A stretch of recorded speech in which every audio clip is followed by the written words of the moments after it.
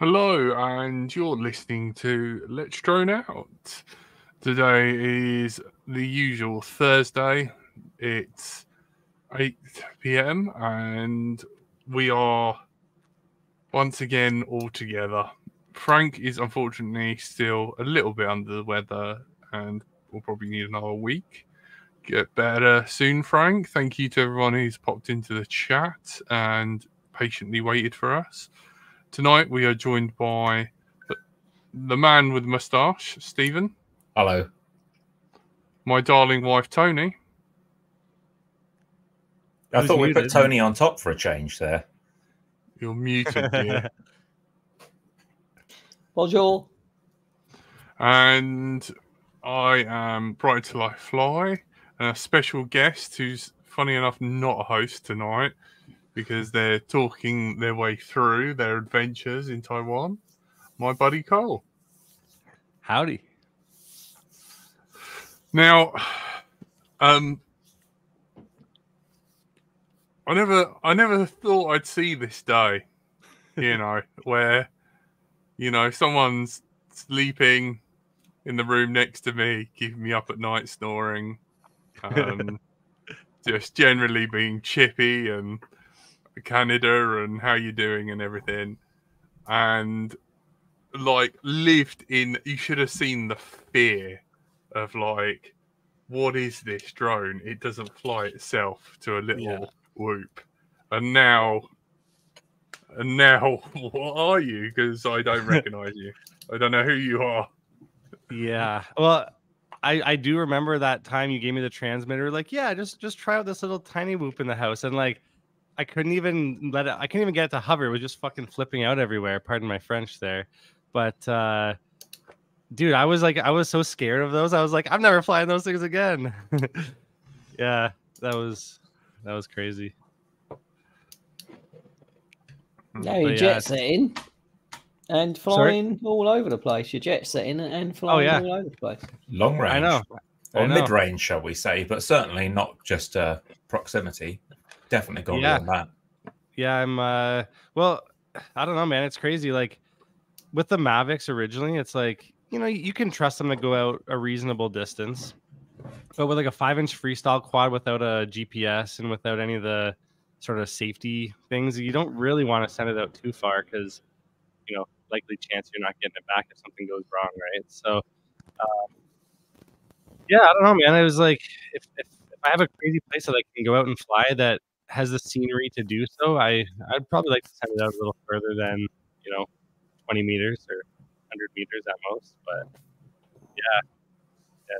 it was pretty cool flying out there.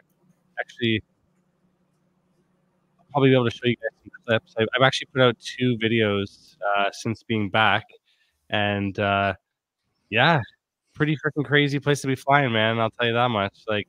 Basically the jungle, and I don't know. I actually don't even really have words for it. I'm still in awe that I got to fly these places. It's pretty unbelievable.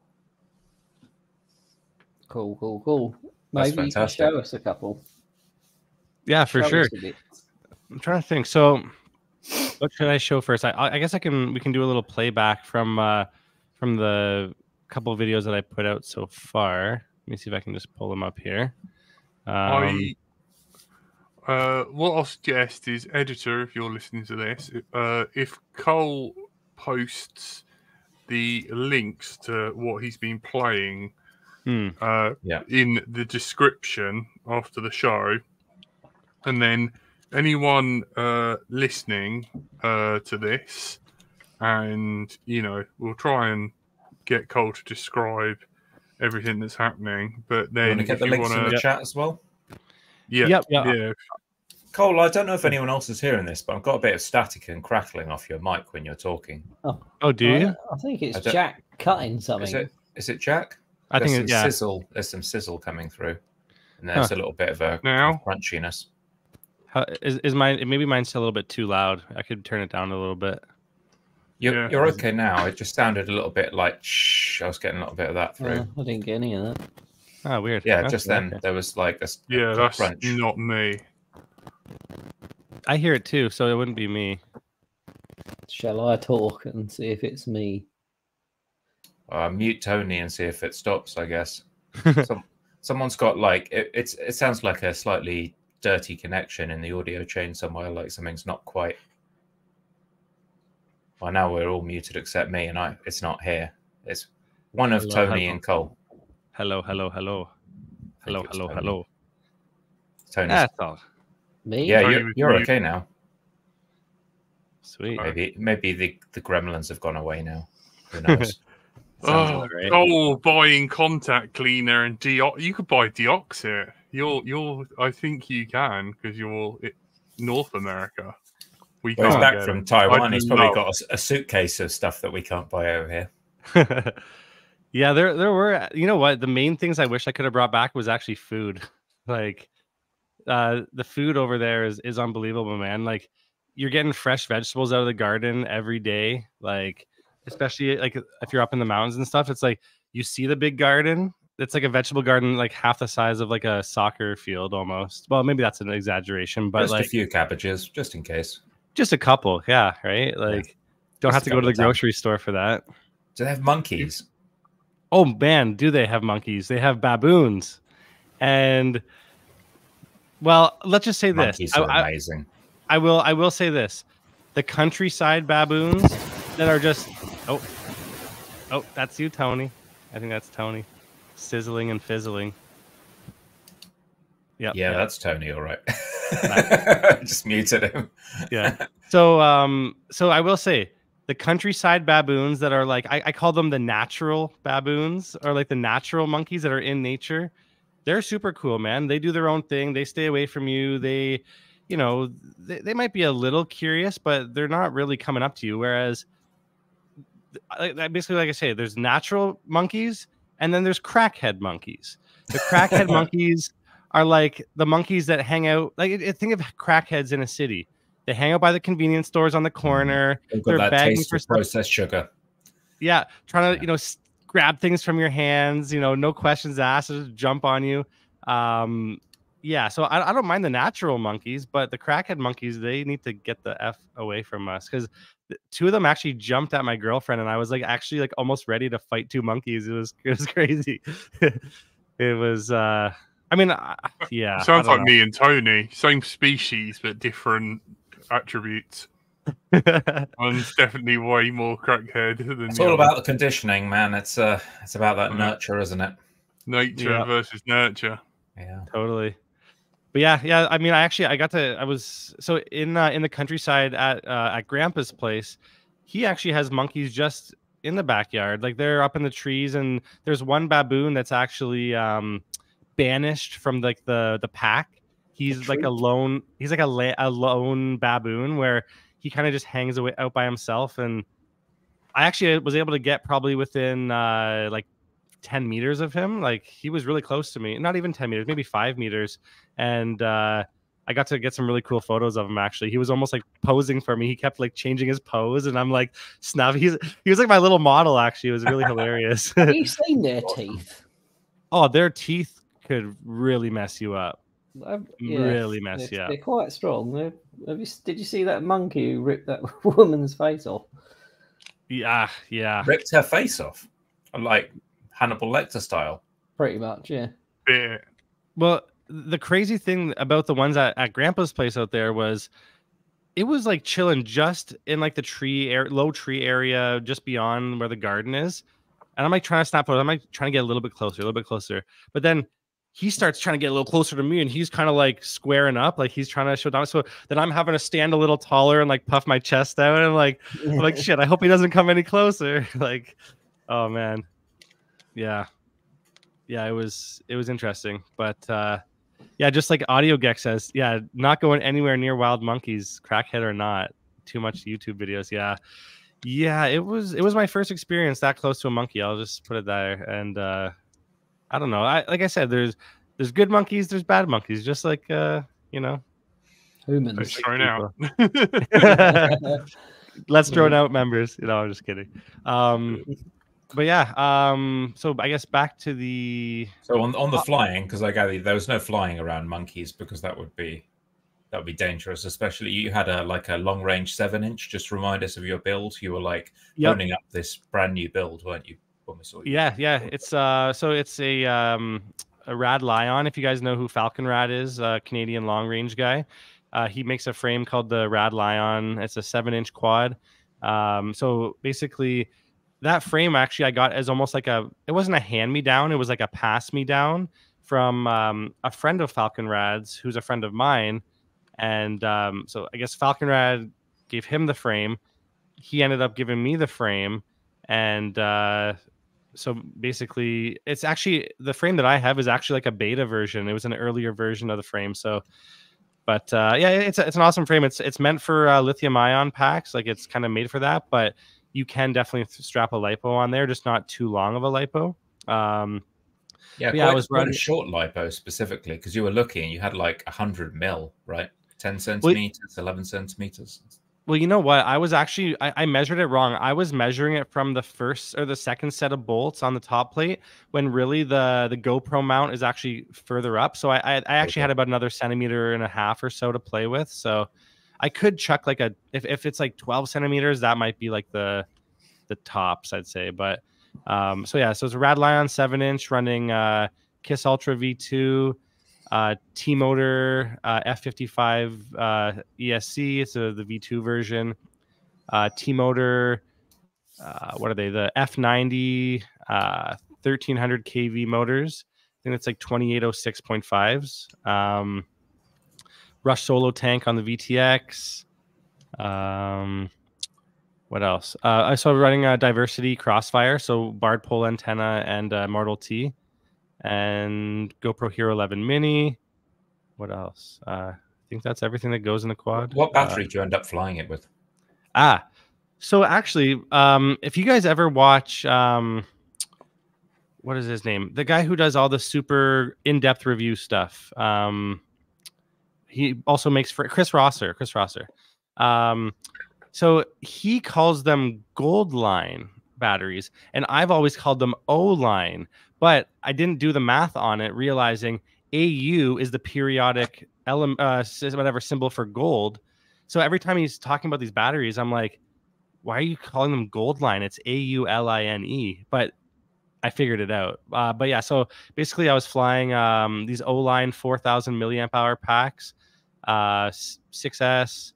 They're rated to 45 amp constant, so they're actually one of the higher rated lithium ion packs you can get. I don't know exactly what cells are inside them. I'm sure it's listed, but yeah, they're. I mean, as far as I know, my little knowledge here, like they're pretty good. They worked for me, so I How still did have it my feel drone. compared to your freestyle quad? Well, I don't know how it feels compared to my freestyle quad, but I know how my freestyle quad feels compared to it. It's because I was flying long range mainly. I was flying my 7-inch mainly, right? And then when I went to go fly my 5-inch freestyle quad, I was like, shit, dude, like I'm going so fast and my rates are crazy and I got to like relearn how to fly this again. And it was almost like kind of scary, to be honest. Like the 7-inch quad is like super chill, go for like some nice cruising. And like, you know, with a lithium ion pack, you're not running crazy amps through it. Right. So, you're not trying to pull crazy amps, I should say. You didn't have to force yourself to slow down, because I imagine I'd be tempted and be like, let's just throttle punch. You didn't have any of those urges. You had to be like, whoa. Look, my voltage is at 2 point something now. Well, here's the weird thing. I actually had some really scary. So my first test flight out there, I had a really scary experience. A couple of really scary experiences, actually, and it could have been so fatal that I wouldn't have had a quad to fly the rest of the trip. So I guess I'll start with that. So the day we go out, the day before we're going out to the countryside, I go to my known sort of like home base spot that I can fly and do some testing, because basically I wanted to just test my return to home, make sure everything's good, because I hadn't even set up return to home before I went out there. It was my first time doing all that. So you never tested it, did you? Well, yeah, I had it set up, but I didn't do any testing. That's right. You're right, I mean, Jack. That's what they tell you, right? Like when you build a long-range quad with GPS, don't test it, because it takes all the fun out of it, and you're just bored on the day. Nothing interesting happening. The excitement is gone. Well, you're listening to this, do the opposite of what Stephen just said. Yeah. But so basically, so I go out to the spot. It was like just before, like a little bit before sunset, like maybe an hour before sunset. So I'm like, okay, I got plenty of time. I got 2 batteries. I just want to test return it home, just see it come back to me. That's all I wanted to do. So I set some values in the KISS GUI, and I set it up to how I thought would be fine. But this was the weirdest thing. So, actually, should I embarrass myself here? Maybe I'll embarrass myself a little bit. Okay. So, That's fine, no, yeah. So basically, I fly old school stuff because it's kind of what I was taught from Jack, I guess. It was what everyone keeps telling me. Oh, it's old school. It's old school. Yeah. So I fly idle up, or that's what it is, right? Idle up, right, Jack? Yeah. So I was basically like, I set my quad up for idle up, and I was then told on the internet by anybody who is on the internet, like, what are you doing flying idle up? And the idle up value needs to be higher. It's already a 7-inch quad. So whatever. So I was like, okay, fuck it. I put my idle up just a little bit higher. So instead of it being like 1060 or 1070, it was like I put it to 1080 or whatever on the throttle thing. Well, little did I freaking forget how I set things up in my radio. So I go to do my test flight, and I'm like, okay, cool, it's flying great. Go to do a flip, my quad like dead ducks, and like is just gonna follow this guy. And then because when the throttle goes to 0, there's no freaking PID loop, right? So I made a serious mistake there. It was like ridiculous. It's called potato mode. We're not flying multi-wii anymore, you guys. Just quit screwing with idle up. It's like trying to go everywhere on one leg just because you feel like it. It's like hopping when you can walk. You've got to, like, not to make excuses, right? Stephen, I value your opinion. You're a very smart guy. But everyone's telling what me it was is Koel was, when you first start flying FPV, you're the only FPVer in the village, aren't you? Right? And the thing is that Koel's out there, and you don't know what influence he's going to get out there or the people that are going to meet. And I'm remotely trying to teach him everything that I know.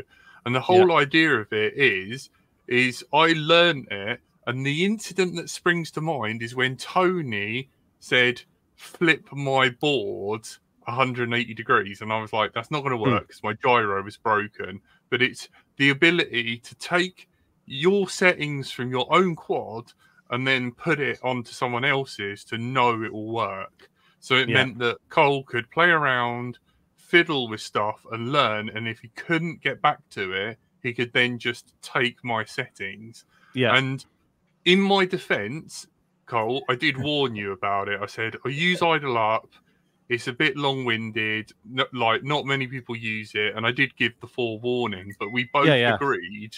Totally. We both agreed that he was this is a if joke. It works.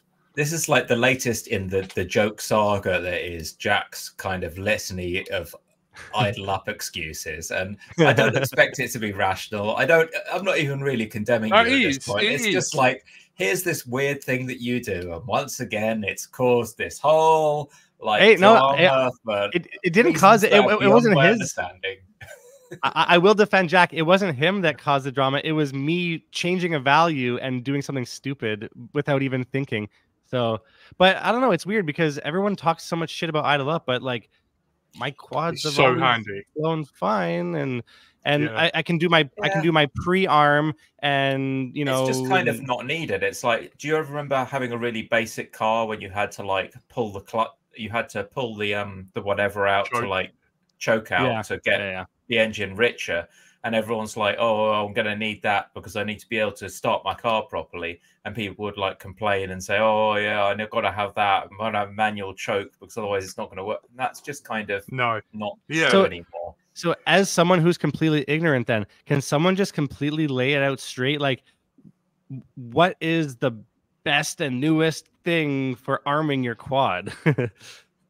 Not air that mode. Air mode, air mode. Yeah, which just you arm the pin loop runs like a smart air mode. Air mode comes in when you go over a certain throttle percentage, so it doesn't start going crazy on the ground. But most implementations are like, air mode is going to cut in when you're over 10% throttle for a couple of seconds, and then you're in air mode. Isn't that basically the same thing as idle up, though? You flick a switch and then you don't need to do it on the radio. It just the quad just does it. The quad. True. Okay. Yeah. So your radio is just simple. Just leave it up to the flight controller. Yeah. You don't need a switch. Yeah. Okay. You just have like an arm switch and you take off. Good to go. Yeah. Okay. Yeah. That's it. Yeah. The weird thing is like back in the day, there used to be this thing where if you were flying beta flight, you'd come in and you'd go to land on the ground and the quad would bounce, and you would then get sort of like an erroneous. If you come in, landed really hard, there used to be this thing where the PID loop would do the sort of spin, like fight to recover, which could be dangerous. Start from the olden days. When me and Tony were first flying, when you were racing, if you clipped a gate, your quad, you just used to disarm because there was never any way of recovering. Just go, yeah. And then when Boris like basically started forking the code and then added a notch filter, then quads became really a lot easier to fly. And then we started noticing you'd clip a gate, your quad would spin for a bit, but then it would stay in the air and settle out. And it's that initial like filtering, but now the filtering's so good that you know, when KISS first come out, that was the noticeable thing. You would have air mode on, you'd come into land, and it would just land flat and just go like that and not bounce. With Betafly, it's hard. I'm sorry, I know if you're listening to this on audio, you used to do a lot of the little bunny hops. And that's been solved as well. But there's those issues of what you're fighting. There's something called like easy landing now, which just like does a suspiciously smooth settle. Yeah, that's cool. And then you never used to have stuff like soft start motors, so you'd arm, and then if you happen to be on a bit of tufter grass that your motor can overcome, it would jam it, and basically your throttle would jam up, and then we didn't have such beefy FETs or incredible as many caps, and then you'd smoke in the SC after a while, which Tony also and also you'd have stuff like it would damage the caps, so then you'd be more susceptible towards spikes, and then randomly you'd do a punch out, and then your VTX would fry for no reason. It turns out that some of your caps, you'd go with a multimeter and use continuity across them, and then you'd find some of them had a direct short because the tantalums had melted. Just because they got too hot, Huh. So, but you don't live in that world anymore. You wouldn't need to. There's people, there's people that I've helped with quads who've come around mine, and I do some stuff, and I kind of know where to look. It was like you were like, "Oh, my quad just won't lift off the ground." I'm like, "It's low battery," and you're like, "How do you know that?" And it's just stuff that you don't have to deal with anymore because you'd literally plug it in and your quad now tells you like low battery, automatic telemetry, shit like that. Like legacy of bullshit, like moron threshold. Like no one would know other than, I mean, like ask Tony about the PID loop, the you've made your argument. Quad used to be shit. And now you've got these basic things, but they've all got what you've got there is like a manual coping mechanism. And now all of those coping mechanisms you used to have as workarounds, those all got put into the code. So the code just does all those coping mechanisms now instead of you as an operator having to like remember to do this, that, and the other. Yeah. Okay, so back to my story, I guess. So I'm doing all this stupid shit. I'm like, why is my quad being so weird? So then I have a little, like, all of a sudden I have a little thing in my brain, because I always take screenshots of my before changes and my after changes, or I save them, kind of thing. Wonder where you got that habit from. So basically, I knew I had a backup of my settings or a screenshot, and then I looked back and I was like, oh shit. this is the one thing that is wrong. So I change it. Boom, quad's fine. It's all good. So then I'm like, okay, sweet. Back to my return to home testing. So it was like, I go out and all of a sudden my quad's flying like shit and I don't know what's going on. So then I fix it. Then I'm testing return to home and everything's fine. Wait, are you testing return to home in the jungle at this point? No. So basically, where I stay in the city, just outside of the city, there's like basically this like almost like industrial tech area that has like a big open field that's like the middle of nowhere. That's where I'm kind of doing my testing. Okay, so now I'm moving on to testing return to home. I have my return to home throttle value set. I have my, how much it's going to go up before it starts to come home, yada, yada. So in my mind, I'm like, okay, well, I'm flying lithium ion packs. So I'm not going to have my return to home throttle value, whatever, too high because these lithium ions can't take too much, as far as amp draw. So I found out, actually, thanks to Alexander Fedorov from Kiss Ultra, that my setting was too low because I would flick the switch, set return to home, and first it's going to go up. Well, he's actually written it in the code that if it doesn't get to your set height within, I think he said either 10 or 20 seconds, it goes fucking balls to the wall and it's going to get to that height. Well, that started scaring the shit out of me because my throttle was too low. And then this lithium ion pack's just going to the moon. And I'm like, no, like it can't handle this much current. So that scared the shit out of me. And then I talked to him and he's like, yeah, dude, just like put the number a little higher. It's going to get to that height quicker and it's not going to start going balls to the wall. I was like, oh, well, beautiful. Thank you. There's like, if I would have known that, I would have I kept trying to put the number lower. I'm like, oh no, like what's going on? But really I had to put the number higher. So yeah, I learned something and it wasn't from Joshua Bardwell. Or Jack. Bad habits. Bad habits of what is it? Idle up. The sin of idle up. It's fine. I still like idle up. Yeah. But so that's all good. So my quad is not, the PID loop is still activated when my throttle's down. Good. There's one thing solved. I've set the value of the ascending value for the return to home, whatever. And now it's not just like burning out my lithium ion pack. Great. So now I'm actually just, doing some return to home tests, all good, whatever. Well, so if you guys have a Tango 2, basically, or if you know what a Tango 2 switches are set up, like it's like, there's a 3-position switch on the left with a 2-position switch on the right of the left-hand side of the controller, and then it's basically mirrored on the other side. Well, I'm a complete freaking idiot, and in the middle of return to home, like I went up, I pressed return to home, it's coming home. Cool, like it's basically not too far away from me, so I'm like, okay, it's working. That's all I need. I don't need it to land for me. I just need it to come back to me if I lose video, and then I get video again. Well, silly old me, I go to flick off, return to home, and actually, my brain is reversed, and I fucking disarmed my quad from like 100 meters up. Yeah. Scary. Yeah. Did you rearm it in time? Back on? No.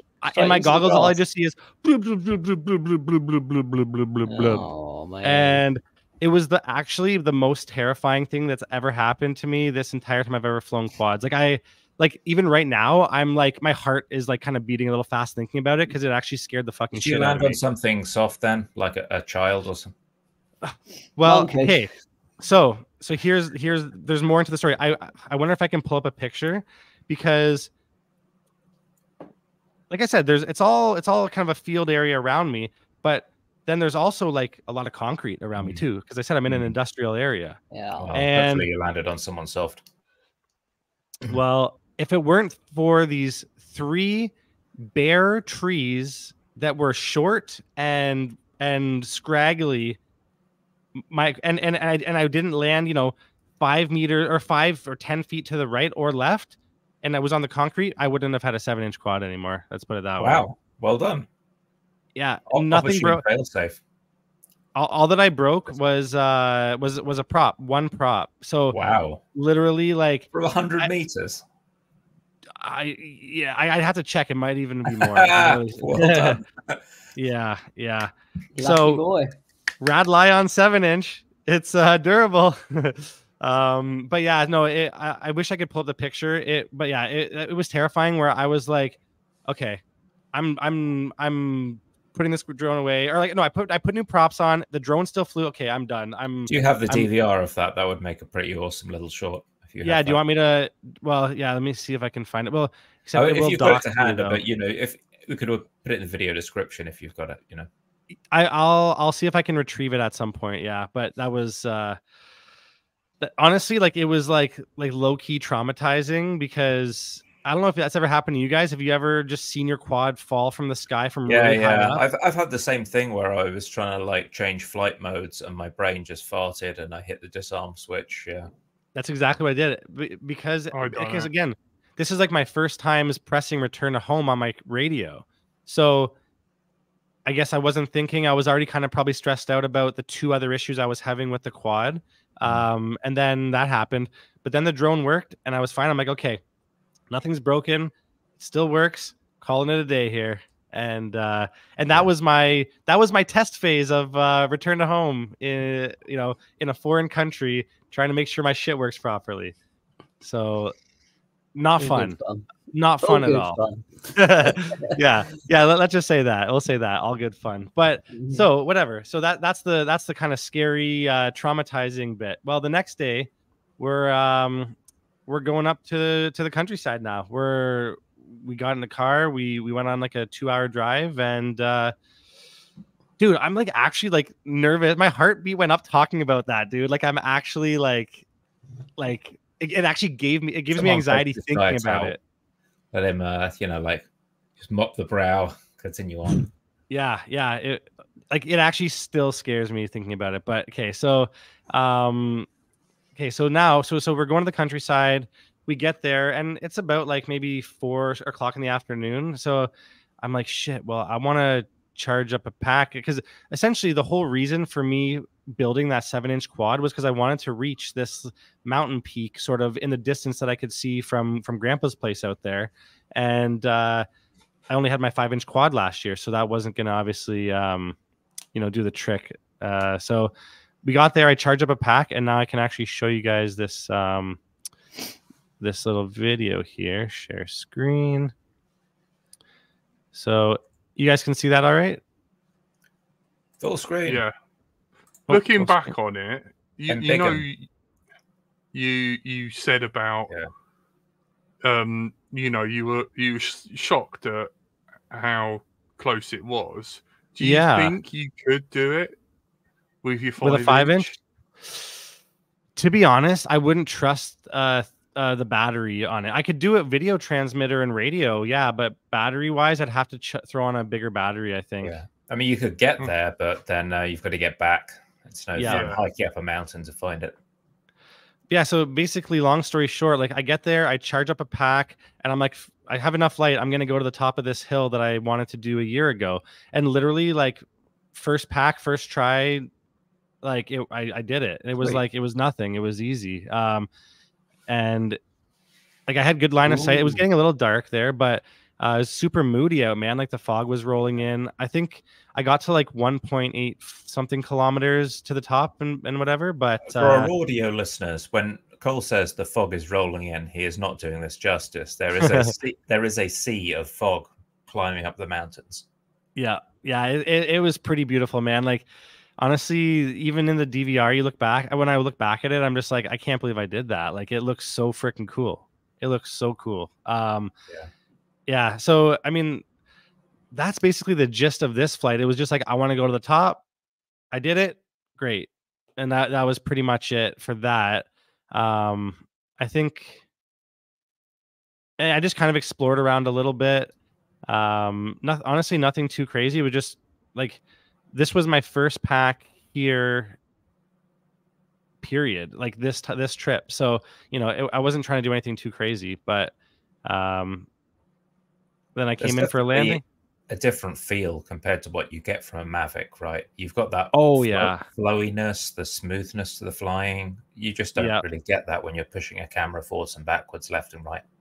No, that's absolutely right. Like the it's a different type of experience, man. Like I definitely prefer, like Mavic definitely has its place, and it's a good tool, but I don't know. This is a lot more enjoyable, and it's a lot more technical though, obviously. But yeah, it was really cool. Like I came in for my landing. I was giving a couple shout outs in this video to some of the people. Like I gave a shout to Alexander from Kiss Ultra because yeah, if it wasn't for him, my return to home would have killed my batteries essentially. So that was pretty cool.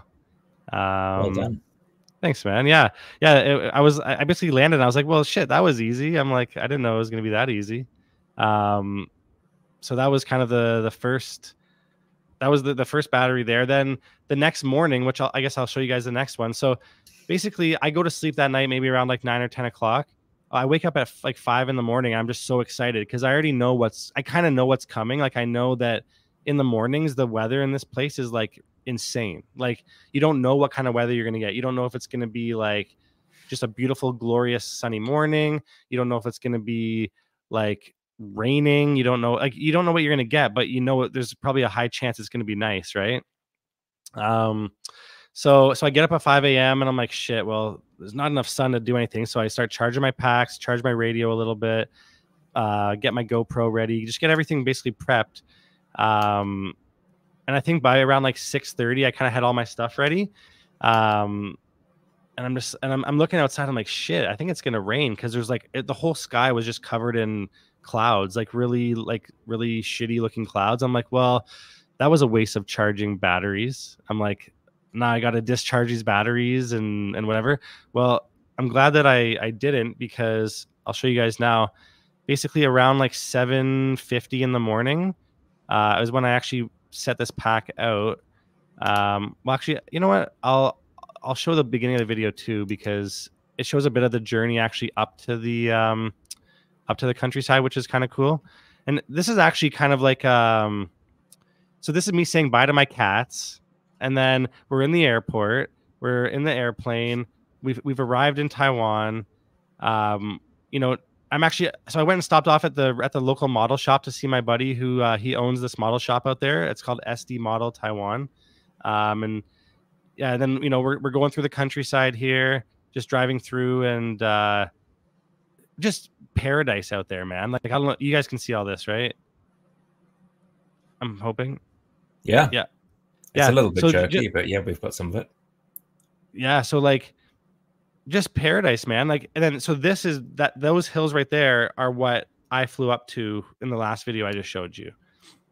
So yeah, like there's a little vlog in this, but it's like 6 a.m. I'm up. I'm getting my shit together. Oh, one of the really annoying things actually. So well, this is where I stayed. It kind of shows you guys the little compound area, but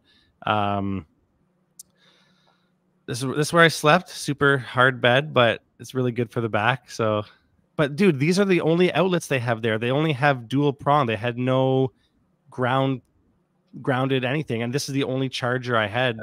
And they're outdoors? Yeah, well, they're all indoors. They're outdoors. It's all the same. Yeah. When you said these are the only outlets I had, I was like, what? They only have plugs outdoors? Oh, the only type of outlet, I should say. But luckily, the one uncle out there had this adapter, but like I didn't know that for like a good couple hours, and then he's like, "Oh yeah, I have this." I'm like, "Oh, thank God," or else I wouldn't have been able to fly out there. So let's see. So, all right. So basically, I go and I'm standing over by the vegetable garden. It's like 7. I think it was like 7:30 ish at this point, and let me see. I'll put the music. Should be fine. So this is the vegetable garden I'm talking about, and so I just take off, but this is what I'm seeing. It's like the fog's just kind of, you know, really low in the sky, and this is actually flying the opposite direction as I was in the previous video.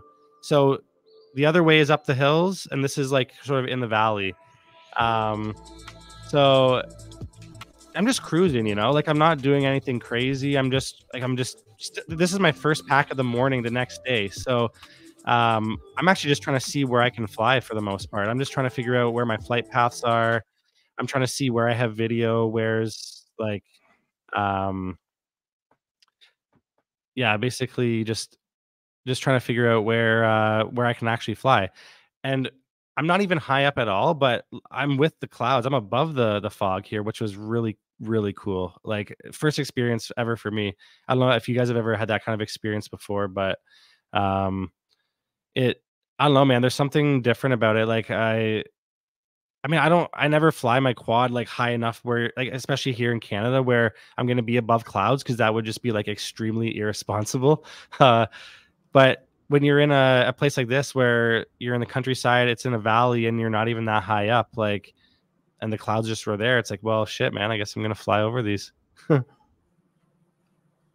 Yeah, I pretty much just made like a little cinematic edit kind of thing. This is just the first pack kind of going around. And I wonder how you interpret the law when you've got just so much undulating terrain. Are you technically supposed to like hug 100 meters above every part of the terrain? That would be pretty difficult to figure out. Well, that is something that you hear a lot of these long range guys say, like, you know, they're flying up a mountain or whatever, but they're only ever 10 meters off the ground, right? So,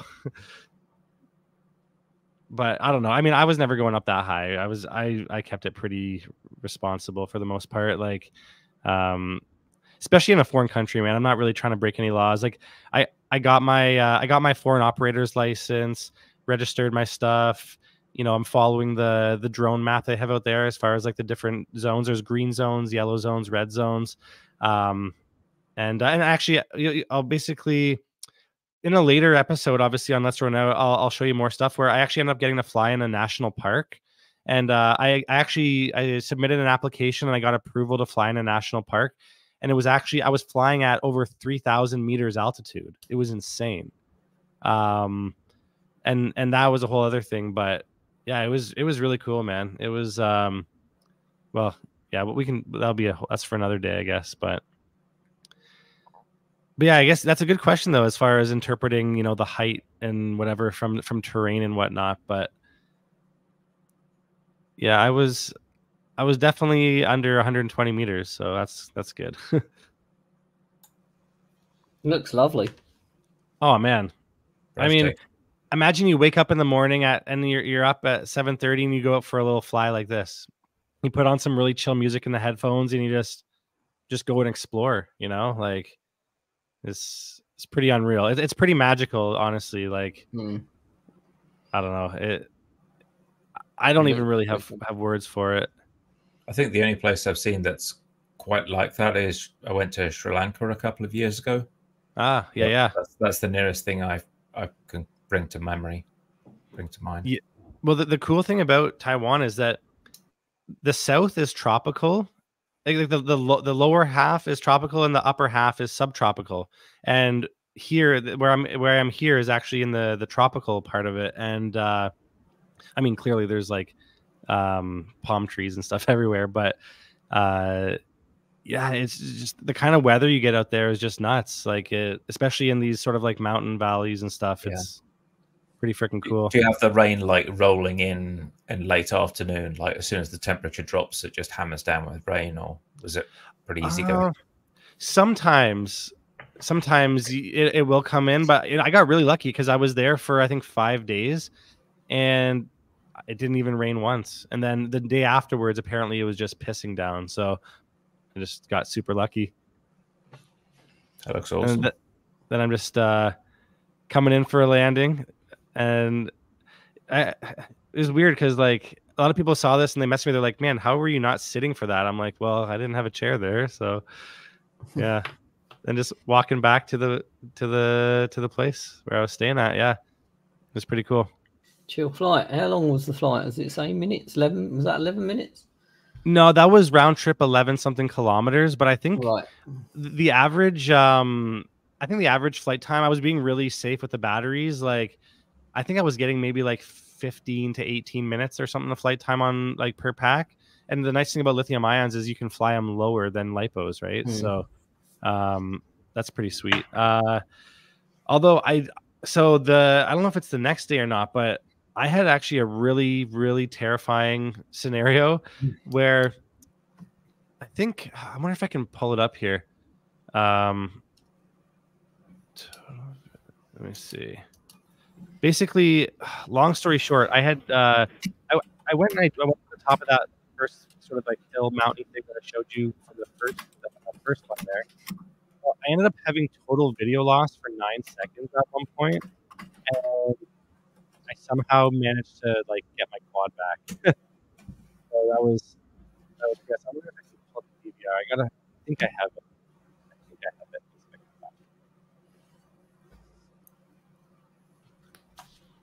I do have more DVR actually, though. Do you guys want to see some more? Want to see some DVR? Yeah, why not? You have to talk us through it, though. You're doing a good job. Yeah, people who listen will want to hear what's going on. Yeah. Okay, let me see if I can get this over here. Okay. So I don't exactly know which day this is. I have this just exported, but let's see. So I'm just trying to see what I'm here. I'm waiting for satellites.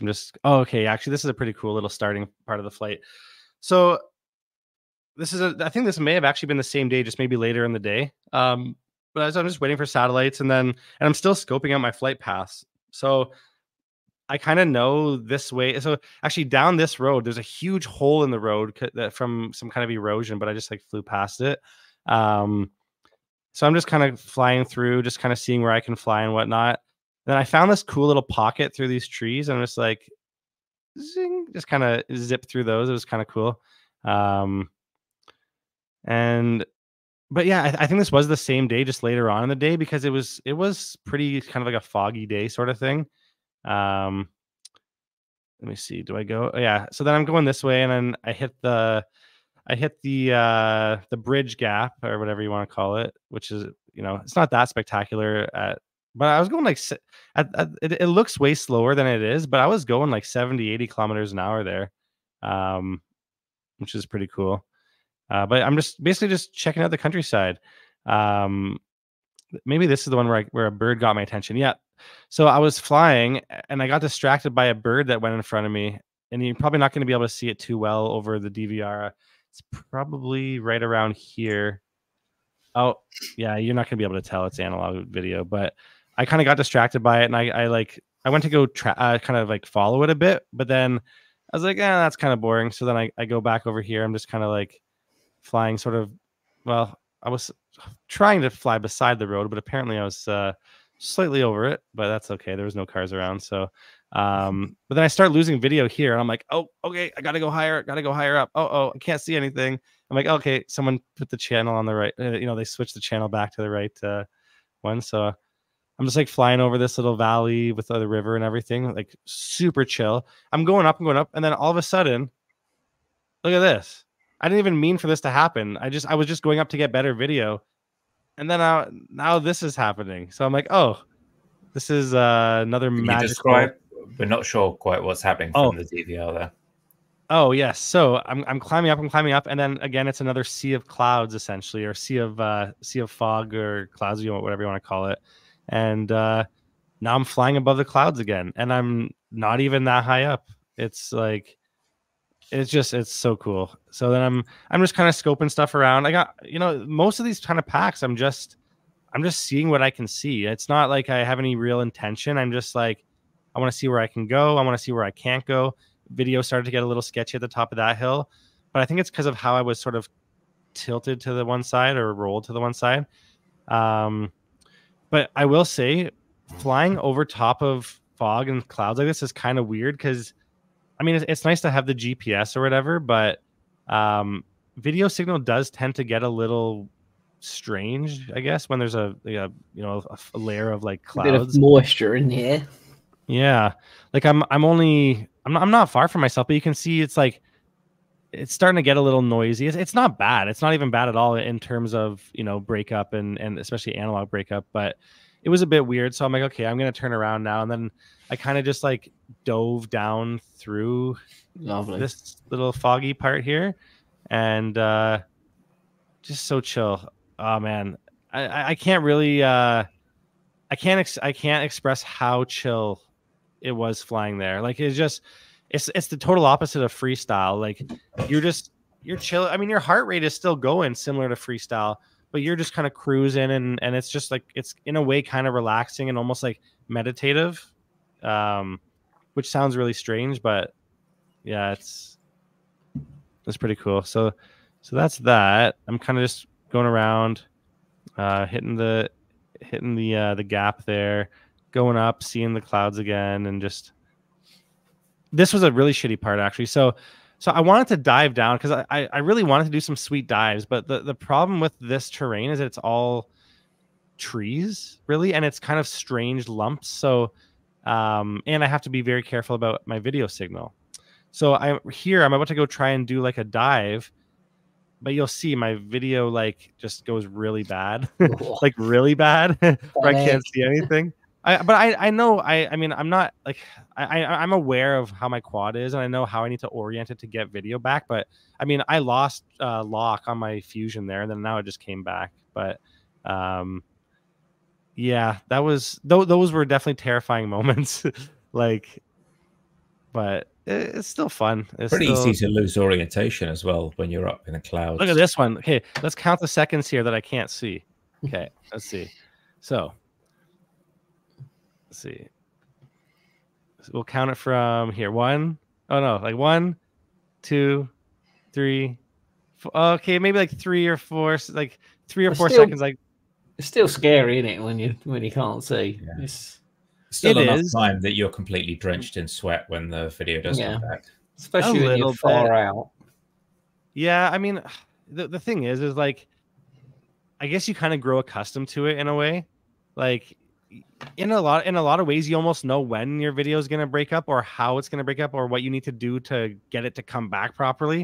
A lot of times you just have to like roll, you know, like if you're rolled this way and the orientation is weird, but then you roll back this way, then you might get video again, or maybe pitch a little more, or it just like, yeah, it depends on like I guess the null points and then also the terrain. It's a bit of a. So what was your video antenna? You've got this giant barred pole for the crossfire. What was the video one? So this is the True RC Singularity. Yeah. Blame Canada. Yeah. What was it? VTX? Was it big wattage? Oh no, this is just 800 milliwatts. 800. Yeah. Weren't you tempted to let it rip and to put out 3-4 watts and try and fight it? Or do you reckon that wouldn't actually help? Well, the thing is, for the way I was flying and for what I've seen other people are able to do with 800, I didn't feel the need to push the VTX anymore. Plus, like, I don't know, I don't want to necessarily out there. Yeah, there's not a lot of interference out here. Anything. A hill's still a hill. Well, yes, isn't it? You want the clouds. The the thing dude, people go like 10, 20 kilometers on 800 milliwatts, man. So like if I'm only not in moisture, soaking, cloudy. Yeah, but the thing is a hill. It doesn't matter if you're a couple of milliwatt. Yeah, it's going to block anyway. Hill's a hill, yeah. It might help cut through some of the foliage, but that's about it. Yeah. I mean, but then if he's doing that, why don't he just switch over to like 1.8 or whatever, you know, or 2.4 video. And I'm standing the wrong way, of course, because the weird thing was I had to like keep turning myself a little bit, because if I'm flying to the right through that thing, I got to turn that way. But then mid-flight, if I'm going to the left, I'm having to like shuffle my body over. It's kind of what you should have done is been like, who's got some a ladder and some webbing straps, and just climb that telegraph pole and just fly to the top of the telegraph pole. On the roof. Sat on the roof, yes. Yeah, that would have. Some of those cables. Whew. Oh, you know what? I actually almost hit one of them unknowingly, and that was actually pretty scary. But are the people that do the telegraph wiring as like gung ho as they are in mainland China? Because I saw a few of them in mainland China, and they were just. The stuff they do up telegraph poles was insane. There'd be like one dude standing on the wire fixing another bit of wire. Yeah, I don't know. That doesn't sound very good. I think India's the worst for that, man. The amount of people I've seen India. I think India and China are about on a par when it comes to safety. Like I've seen a dude poking his head out of a manhole in the middle of a crossroads without any of the cars stopping. It was just like, wow. Yeah, no way. That's nuts. Yeah, actually, so I ended up actually doing a live rip while I was out there on basically with the Canadian guys, the podcast I do with the Canadian guys, and that was actually really. I wonder if I can show it too, because that was actually pretty cool. It was my last pack there. I actually had to leave like right afterwards, but let me see if I can find it. It was actually really cool. I got to friggin' fly out there and show it and talk about it at the same time. It was pretty cool. Let me see. I mean, it's I wouldn't say it's like the most exciting.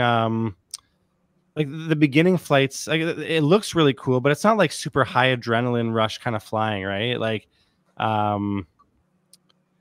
but it's definitely beautiful. I will say that. Did the times line up better? I suppose it would, yeah, because we're like 8 p.m. So I don't suppose you would have been able to chat to us.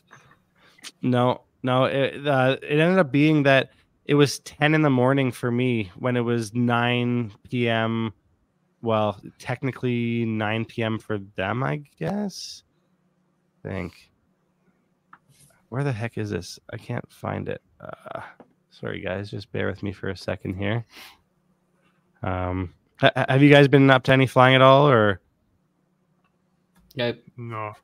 I was saying at the start of the show it was beautiful and sunny, but I actually went out for a walk and marveled at the warmth falling on my face and didn't think of actually flying. Oh shit! Yeah, we had our first day of spring and it was absolutely gorgeous. Yeah, so this is from the live stream with Marcel off Axis, Falconrad, Danzilla, Luke Flies Good, Kid FPV. We actually had Zoe FPV on this one too because it was a 3D live stream, so it was a bunch of 3D pilots on this one. Nice. There's me with my super long hair, which has now been cut, and just sending out the quad, and yeah, so that was pretty cool. I think you guys pretty much already seen everything that I've done here. Oh, there's some bad video, but yeah, I mean it's pretty much the same as with the stuff I was showing you guys, but yeah, it was just super cool, man, super cool. But I will say I really feel rusty with the freestyle stuff, and I need to get back on the sim. I see Clive saying he's been in the sim, and I got to get back in the sim just to relearn those fast flip tricks and stuff. Now you're back home in Canada. Are you tempted to try any long range? So I was just around where you are. Around where I am is maybe 100 miles or so from where you are. Obviously, you're in the city, but I mean, I'm on the outskirts here. But to be honest, I mean, if I was to, it would be really boring because it's just flat farmland out here. So I bet that's what the people in Taiwan would tell you. Like, why are you flying out here? It's just farmland. Yeah.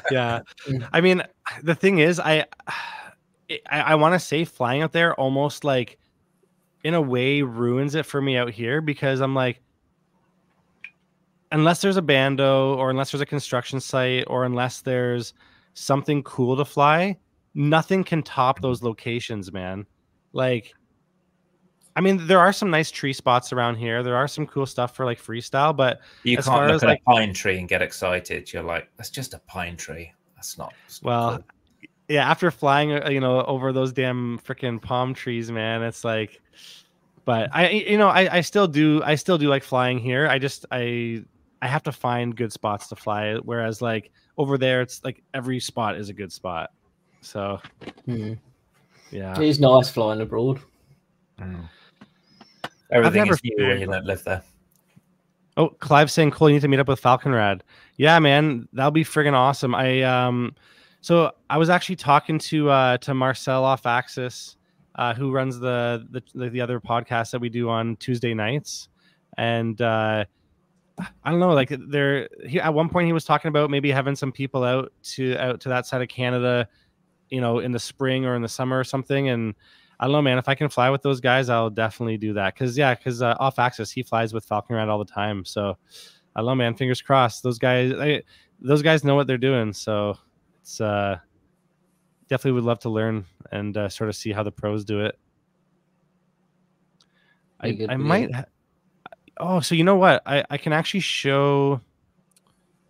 Let me see what I can show.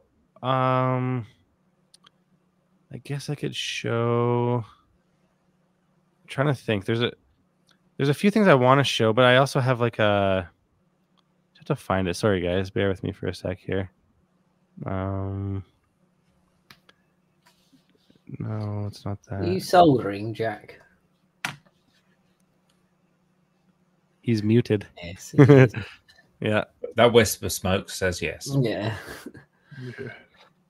So, well, there is one thing actually I will say. So I'll show you this this tiny little amount of DVR that I have. So I flew at. I remember I told you guys I flew at the spot that was like over 3,000 meters altitude, right?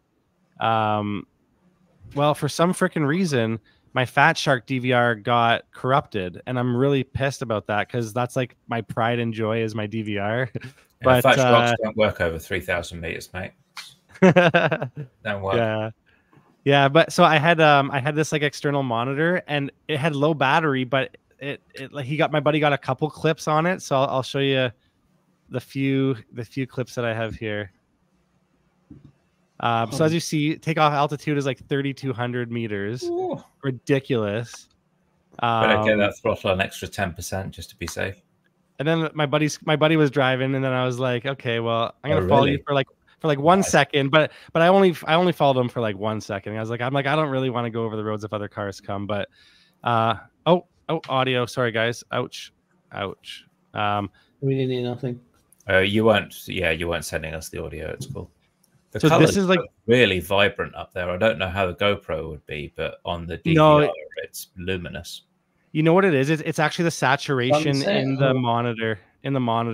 Oh, okay. It just looks really saturated, but it didn't look like that. But, dude, like my quad. Put it this way: my quad was flying like kind of shitty. It's a little bumpy. It doesn't look too bad from the DVR, but yeah, put it this way: a quad definitely flies a little different at 3,000 meters altitude. You've got less air to move, huh? So everything needs to be tuned up. You need kind of faster speed, propellers, more pitch, and all that stuff. Yep. And I think so. While we were on our way up to that spot, we stopped off. This is where the crackhead monkeys live, basically. Gangster monkey. Yeah, Crackhead monkeys. The crackhead baboons were there. So I'm like, well, this is actually my 5-inch quad. So I basically was like, well, whatever. I'll send up my 5-inch quad and just power loop this one bridge. No. I honestly, I just wanted to go check out this pagoda mostly. I was like, this little pagoda thing up here is pretty cool. Oh, wow. Let me see if I can make it a little smaller and it will maybe play back nicer. I don't know if it's even playing back right now. Yeah, there's some like magic incantation you have to do for this video sharing thing to make it play nicely. Yeah, it's a little choppy. That's a beautiful shot. Right? It almost on the top of the hill, nestled in the crook of a river valley. Thank you, Stephen. Thank you. There's even like god beams as well of light through. So then I'm like, well, okay, I trust my quad this far, so why don't I just go a little further? You're forgetting that you've got your 5. Well, at least we know you're showing us GoPro footage now, which means only one thing: you were able to find it. But you know what? What I realized was like when I got to this point, I was like, "This is a found SD card, mate. This ain't gold. He found this." I suck. I can't do this shit. Recovered this, yeah. From another drone. Dude, you'd never get it back in there. Look, that is no. But when I look back at it, I'm like, well, shit, dude. If I went to where I went to, why didn't I just go to the very freaking top there? Like, I was basically there. I could have done it. Because then you'd probably have lost it. Yes. So then I was like, okay, well, I'm coming back now. Where am I again? Well, I see the I saw the orange. I'm like, okay, the orange is there, so that's my point of reference. One bridge, two bridge. Yeah. Weird Canadian guy standing on his own. Check. Got it. Mate. I've done that before. Fly so far, and then you turn around and go, what way? Where did I get? Yeah. And this is no GPS too, but I only flew in one direction. I only knew like I knew which way I was going, but nice. the river's there, and then I'm like, okay, check out the pagoda again, and oh yeah, that's whoop-de-doo, spin around, and then they must have some crazy storms. If you look at the size of those rivers, like it looks like when the water's high, it must be savage. Yeah. Absolutely. And I really wanted to freestyle that bridge, but I'm like, that wouldn't be responsible. I mean, this one I probably could have power looped, but I probably would have lost a video going low. But I would honestly, a lot of these packs, I'm just playing it safe. Like, I'm not trying to be a dickhead in a foreign country. You know what I mean? Like, like in a way, I'm already kind of a dickhead enough doing this shit. But be nice and make friends.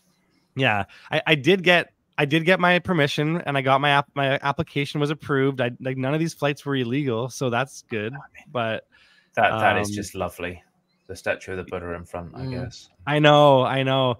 So then I think I was getting around, because I'm on 4S, so I was getting around like maybe 14.4 at this point. So I'm like, all right, I go up to this little top of this little part of the hill, and then I think then I'll call it there.